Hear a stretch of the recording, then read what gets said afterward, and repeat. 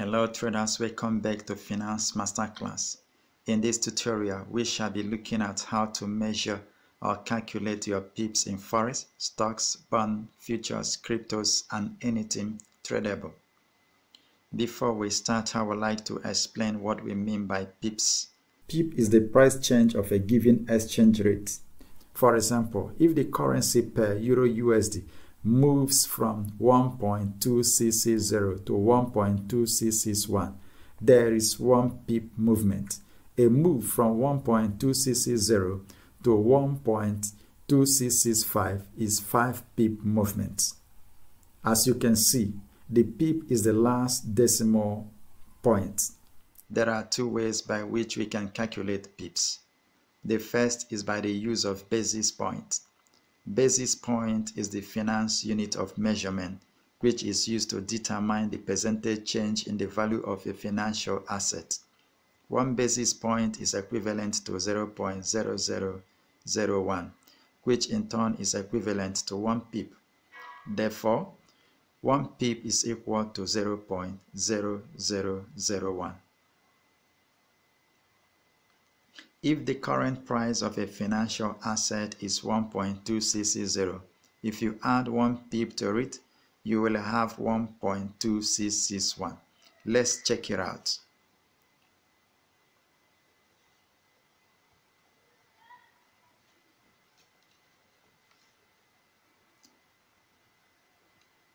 One point 266 0, you add 0.0001.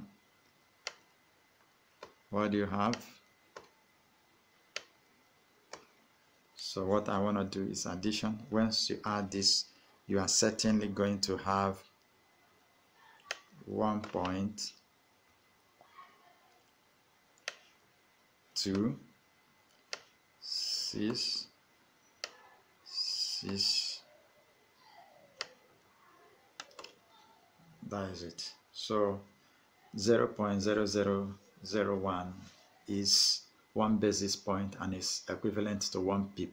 So just get that fact. Once you get that fact, it's going to help you in calculating pips anytime, any day. Even if you are with someone on the phone and it told you the current price of an asset, and then ads told you that after the movement of about 20 pips, you should enter a buy. You should know what the person is talking about. What you just need to do is to convert the 20 pips to this decimal point and then add to the current price. You'll be able to actually determine the next price and the current price. That's it. Take note, if you know the value of 1 pip is 0.001, from this formula you can actually determine the value of 2 pips, 5 pips, 10 pips, 100 pips, etc. simply by multiplying by 0.0001. That's it. All right, I hope you are following.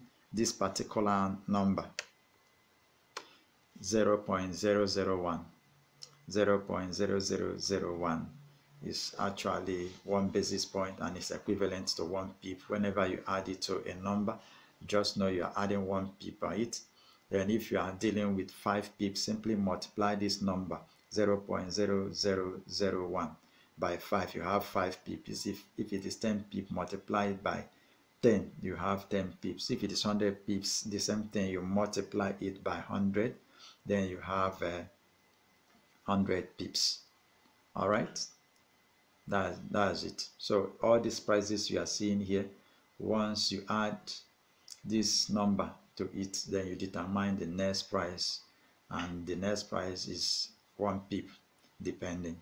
So if you are dealing with 10 pips, after you have multiplied this number by 10, then you add it to the price in question you are talking about, then you have the next price.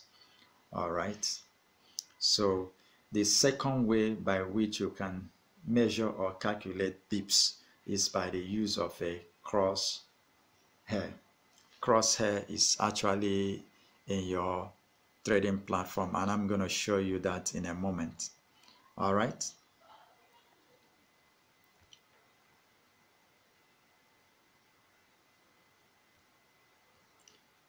So if you look at my screen here, you will see the crosshair, and whenever you click that crosshair, it's going to be made up of three numbers. One is this number here, the first number, then this is the second number, this is the third number. So it will make up of three numbers, and each of these three numbers has a meaning. This one is the number of bars or the number of candles that you have passed so far. All right, then this second number is where we have the pips. But one thing you should note is that the last digit of this middle number is ignored. For example, we have here 3736. So this 6 here shall be ignored. Then the number of pips will be 373. All right. This last number here is just the current price, the price of the asset. But our intention is not to determine the price of the asset, but to know the number of pips that we are dealing with. So from this point here to this point, we have 373 pips, and it is because of these middle numbers here, 3736. But this 6 being the last number will be ignored. Then the number of pips will be 373. All right, I'm going to show you how to do it in your charts.